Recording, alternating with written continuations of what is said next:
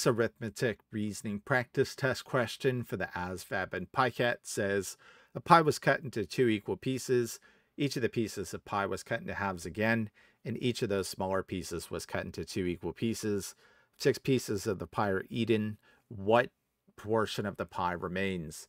So in order to answer this question, you first have to realize that a pie is in the shape of a circle.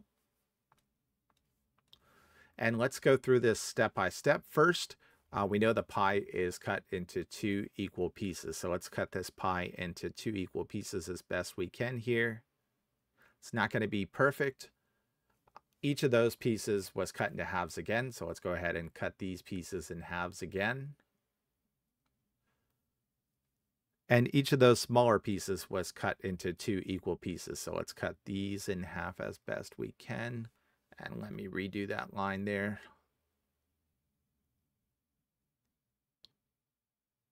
Okay, and let's cut these in half as well. Okay, so as it stands, this pie has 1, 2, 3, 4, 5, 6, 7, 8 equal pieces.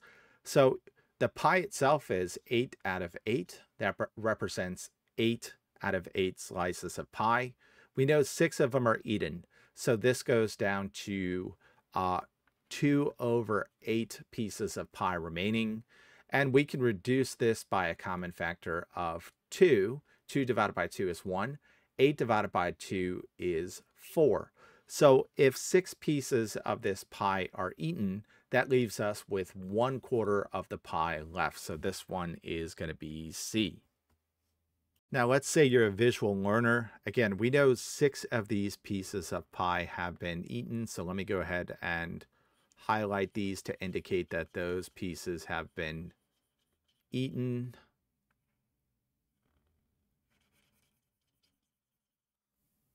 And as I mentioned, if 6 of the 8 slices have been eaten, that means 2 of the 8 slices remain. And as we saw, 2 over 8 reduces to 1/4. All right, so that is that one.